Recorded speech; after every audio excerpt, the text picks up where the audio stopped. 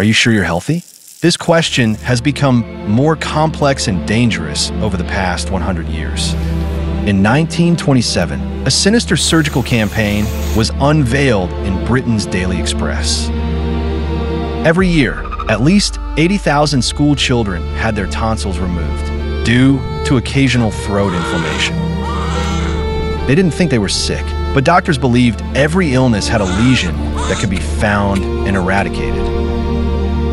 Children's tonsils, which may inflame, become future disease focal points.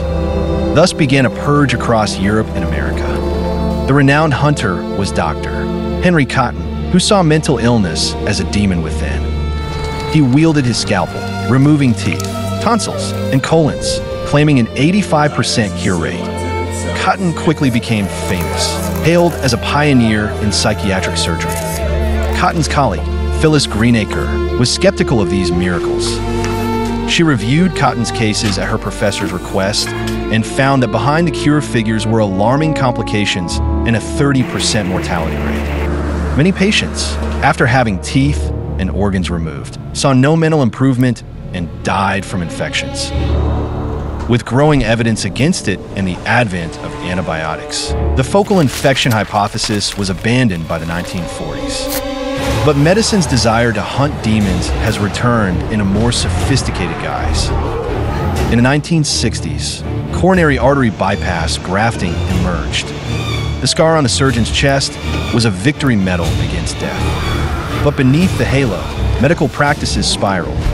In the 1980s, a RAND survey found only 56% of these surgeries were necessary. Thousands of patients who could manage their conditions with medication or lifestyle changes are pushed into surgery, facing a 5% mortality risk and significant trauma. Technical capabilities outweigh ethical considerations. From tonsils to hearts, medicine's gaze has always hunted a physical enemy. But history shows that when this gaze is too sharp, it may only see the illusion it desires. Entering the 21st century, medicine's enemy is more cunning. It is no longer a tangible organ, but rather an invisible risk. We're no longer satisfied with merely treating diseases that have occurred, but aim to stop them early. Before the 1990s, osteoporosis threatened the elderly.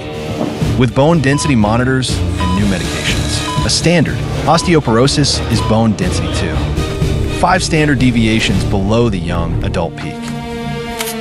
Overnight, thousands of healthy middle-aged and elderly women worldwide were labeled potential patients due to a number. They were advised to take medication to prevent a fracture they might never have. Ironically, some medications can cause jaw osteonecrosis or femoral fractures. Soon, blood sugar and lipids were added to the risk list. Prediabetes put over 1/3 of adults in the high-risk group. Cholesterol guidelines kept dropping, forcing millions of previously healthy people to take statins for life. Then, we've developed stronger screening technologies, only to find the body riddled with trivial particles. High-resolution CT and MRI, while searching for lesions, often reveal incidental tumors like lung nodules and adrenal cysts. These mostly harmless conditions trigger anxiety and unnecessary biopsies and surgeries. In South Korea, the rise of thyroid ultrasound screening in the early 2000s led to a 15-fold increase in thyroid cancer incidence, while mortality remained unchanged. Most new cases were overdiagnosed pseudocancers that should have remained undetected. Consequently, many patients underwent unnecessary surgeries and lifelong medication. As medicine's focus intensifies on the brain, this over-medicalization has peaked. Facing Alzheimer's, the US FDA controversially approved aducanumab in 2021. Clinically, it cleared beta-amyloid plaques on imaging, but didn't prove to improve memory and life significantly. Meanwhile, 35% of patients had serious side effects like cerebral edema. The FDA Advisory Committee voted 10-1 against approval, and 3 members resigned in protest. Yet, it still went on the market, bringing false hope, not efficacy. Patients became guinea pigs in this scientific gamble. Over-medicalization has reached the frontier of human emotion. In the past, depressive symptoms occurring within 2 months of losing a loved one were typically considered normal bereavement. However, the DSM-5, published in 2013, removed this bereavement exemption period. A widow grieving 2 weeks after her husband's death might be diagnosed with depression and medicated. Emotions are labeled pathological, like hyperactive children as ADHD and adolescent rebellion as oppositional defiant disorder. We reduce life's unhappiness to prescribable diagnoses, only to find ourselves trapped in a cycle where more treatment may lead to more harm. Looking back over the century, overtreatment has never gone away. It may stem from medicine's precious qualities, goodwill against pain, and a desire for certainty. But it cannot escape bias, economic interests, and social pressure.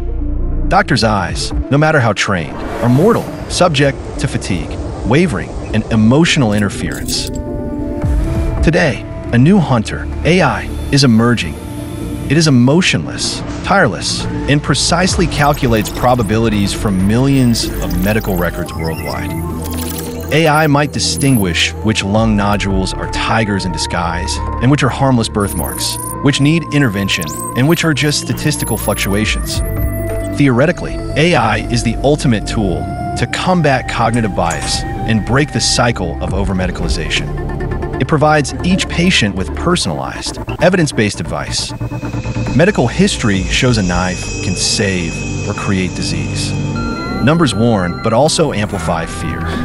Between what's cured and what should be cured lie greed, fear, uncertainty. Even advanced AI may not calculate this ultimate variable.